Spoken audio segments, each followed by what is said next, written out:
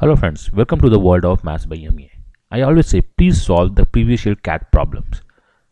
So I started to post all the concepts and the solutions of all the CAT problems. I started with CAT 2006 and tried to cover CAT 2006 all quant and DILR problems. Okay, so this is our first question of this series.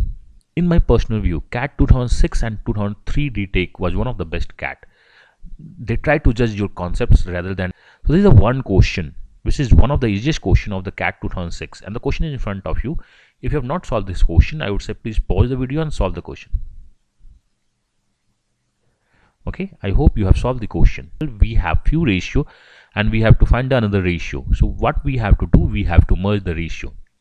We have A, B, C, D, E and F, 6 values are given. So we can directly say to solve this question we have to take A, B, C, D, E and F. We have to take few values and find the ratio, or the best way of finding the ratio if we have more than 3 ratios is assume A is 1, B is nothing but 3.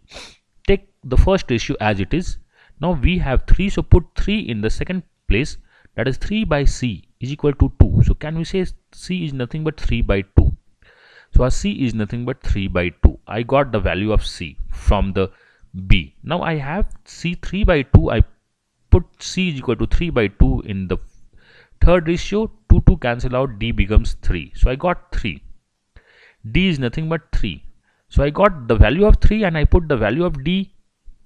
So I got the value of D, that is nothing but 3, and I put this value in the next ratio.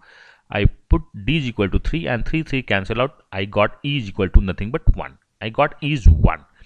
When I put E in the last ratio, I got F is equal to nothing but 4. So we got all the values in the ratio terms, and we have to find the value of A, B, C, that is nothing but A into B into C, that is 1, 3 and 3 by 2. So that is 1 into 3 by 2 is the numerator value, and we have to work on denominator is nothing but D, E, F. My D ratio value is 3 into E ratio value is 1 and F ratio value is 4. So we can say this one is cancelled out.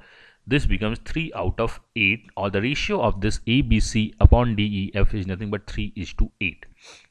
Why I am able to solve this question from the ratio to ratio? Because in the numerator we have a 3 degree terms, in the denominator we have 3 degree terms, we have same degree terms in the both numerator and denominator. So I am able to get the answer.